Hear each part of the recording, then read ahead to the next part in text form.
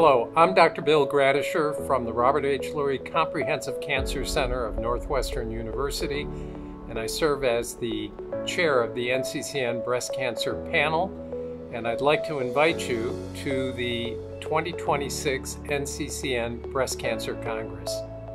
This is a CE accredited event, and what we try to do each year is provide you with an update to the NCCN Breast Cancer Guidelines, as well as highlights from the 2025 San Antonio Breast Cancer Symposium.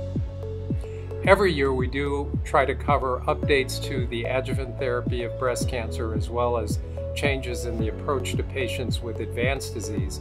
Specifically this year we have some topics that focus on unusual tumors like phylloides tumors, as well as updates on how to manage toxicities, including those that are attributed to checkpoint inhibitors and immunotherapy more broadly.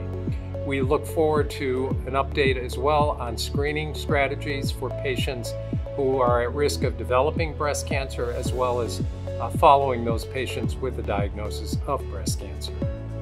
Since this year we have medical oncologists, surgical oncologists, radiation oncologists, as well as radiologists discussing a variety of topics. And I think all of these individuals are those that anyone would recognize as experts in their field.